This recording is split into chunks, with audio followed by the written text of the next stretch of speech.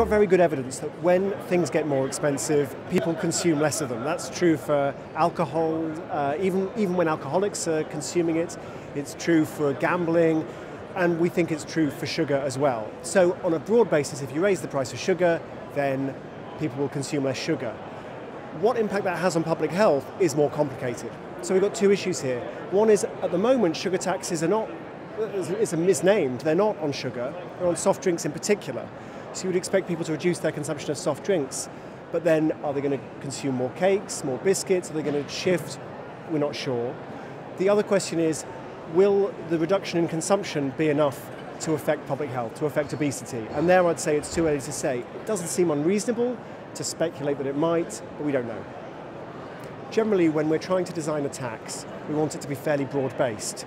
What we don't want is people to substitute from one product to something very, very similar, because then you haven't influenced the behaviour in the way that you wanted, you don't even collect much tax revenue. So I'm concerned, broadly I support the principle of a sugar tax. I think there's a lot of good reasons to think that's a good idea, but the idea that it's so narrowly focused specifically on soft drinks makes me concerned, and I think people may substitute to something which has just as much sugar.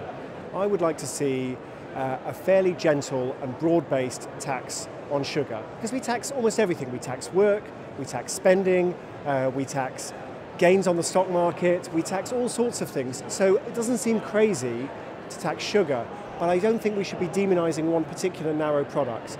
Raise the tax a bit, very broadly on sugar, see what happens, collect some data, and then we can make a sensible decision about how to move forward.